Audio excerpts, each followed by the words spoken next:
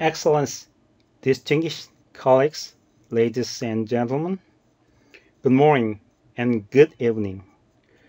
I am Sang-Jun Park, work for KIOS, and I'm responsible for research of seabed mineral resources at the KIOS. Today, I'm going to update you briefly on the crust distributions on the area. The exploration area, the red box area, is located in east of the Northern Mariana Islands. The right panel shows the area under the exploration in detail. Black broken line box area is situated nearby the Russian tenements. You can see here also the selected seamounts after we did exploration. Our selection was mainly based on the coverage of a crust based on the backscatter intensity and visual images rather than thickness.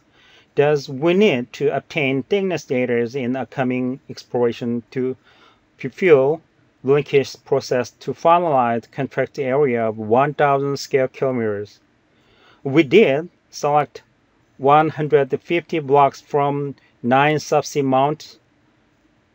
Most of the blocks are located along the rim of the seamount.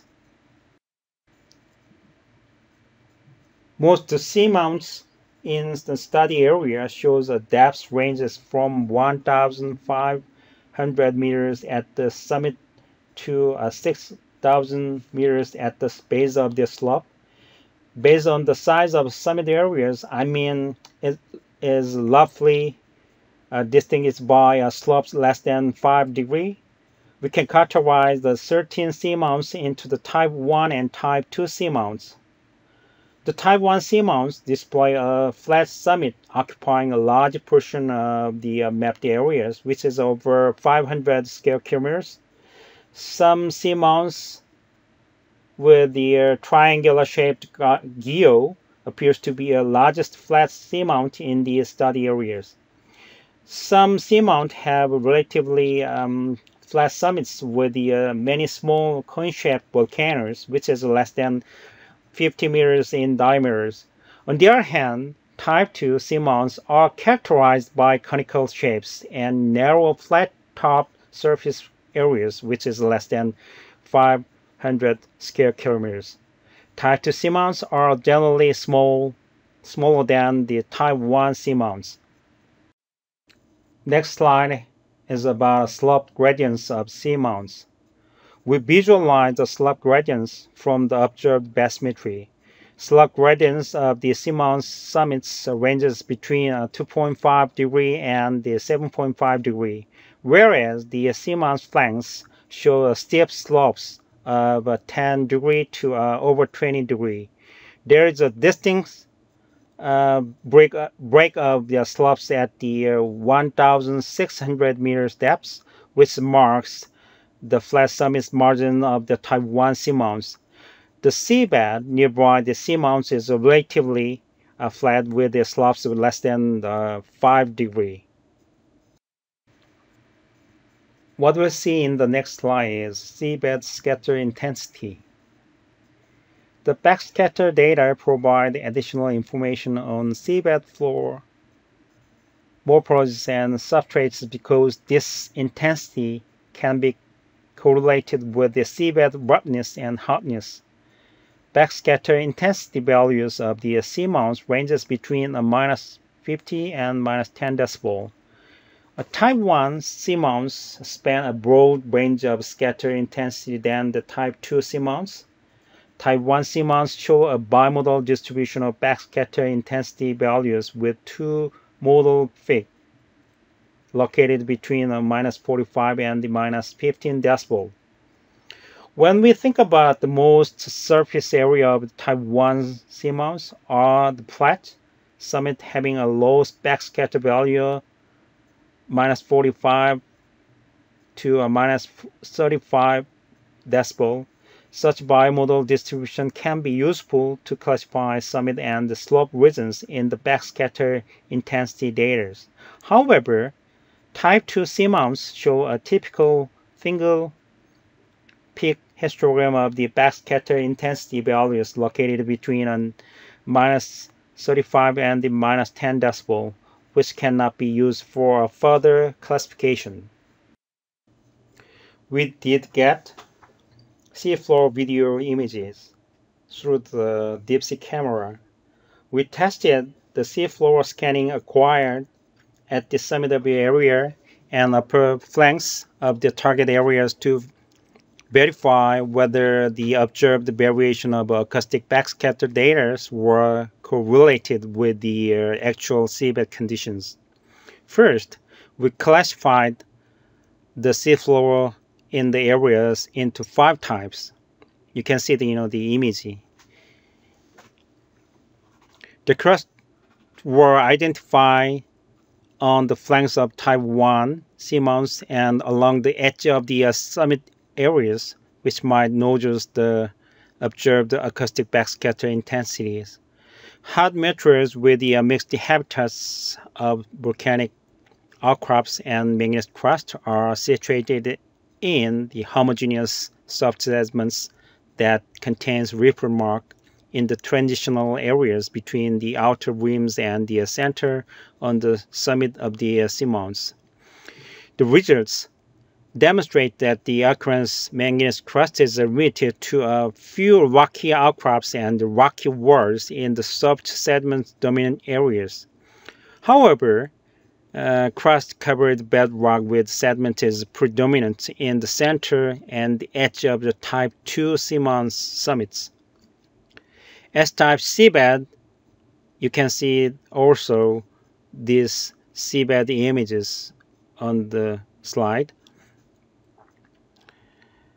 The S-type seabed is characterized by real populations at the OSM 16 and 18 seamounts. Mixed seafloor types, such like a C1 and C2 in the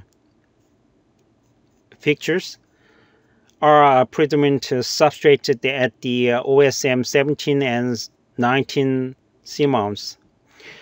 Consolidated sediments with the polymetallic nodules are also observed at the boundary between the two different seafloor types characterized by at some seamounts, such like OSM 17. And finally, we try to combine all of data and or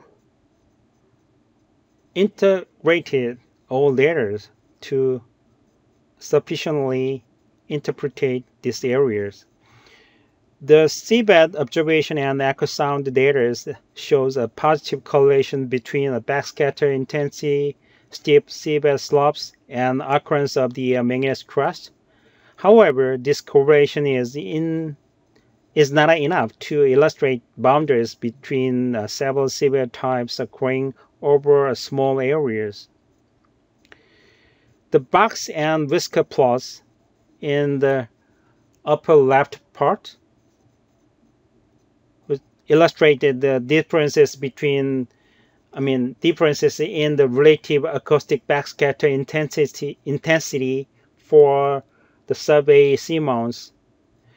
A comparison of the echo sound backscatter intensities and the seabed types of type 1 seamounts shows that the S-type seabed dominates the zone with the echo sound backscatter intensity values below minus 30 decibels, whereas C2 or C3 types seabeds are dominant, showing backscatter intensity values above minus 30 decibel.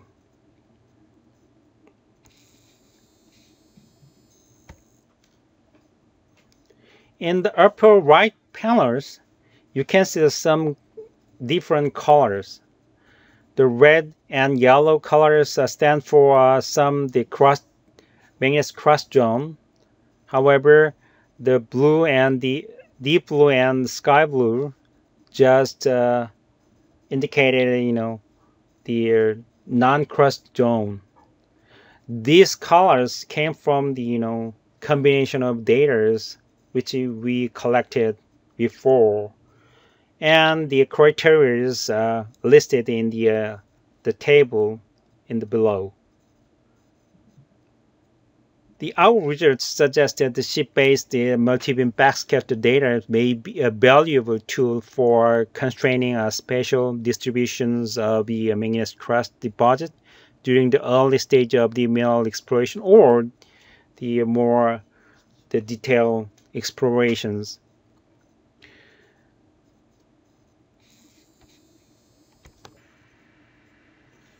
We combined acoustic backscatter data, multi-beam barometric data, and the seafloor observation data over large areas to map the spatial distribution of the manganese crust occurrence along the seamount summits and the upper plank using the parameters presented in the areas in the study.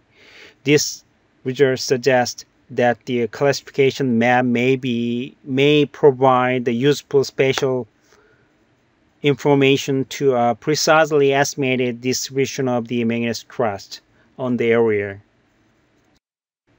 Here is a summary. One of the curious ways to assess the spatial distribution of the manganese crust was the combination of the multi-beam echo sound data and the seabed observation through deep sea camera or the ROV. This method results in a positive correlation between high backscatter intensity, steep seabed slopes, and occurrence of the manganese crust. In regional explorations, comparison between the multi-beam echo sound backscatters and video image is a valuable tool for assessing the potential of the manganese crust deposit. The periphery of the summit area of the seamounts is the potential areas for manganese crust, but sediments could be partly covered owing to fluctuation in oceanographic conditions. The result indicated that we have to more focused on the area around the outer rim of the summit, a seamount, to identify potential sites that could be impacted by exploitations of the mineral resources, and consequently that would require enhanced management measures or precautions. Thank you for your attention.